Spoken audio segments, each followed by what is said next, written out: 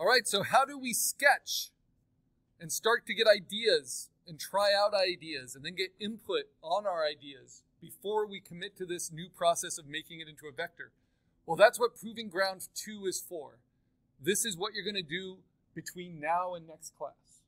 You're going to do 3 sketches of an idea. And you're going to do them in 3 different ways. So let's say that your personal political symbol is a butterfly, but it's a butterfly with electric antenna.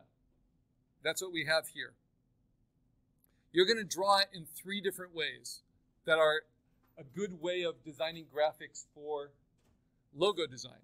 One is symmetrical. So central symmetrical design means that the center of the design is the focal point and everything grows out from there. So you can see the butterfly with the electric antennae in a symmetrical design. Dynamic is when you have the eye move across the image. Think of the Nike logo, right?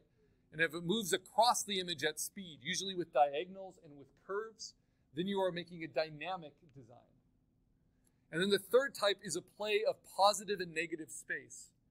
And positive and negative space can be tricky to sketch, but it's when the white space around your black shapes makes its own image. So let's look at some of these other designs. So this was a logo for a restaurant, for a barbecue restaurant, Fork and Bull. So the Fork and Bull, this is the central symmetrical logo. This is the dynamic one. You can see the fork and the bull.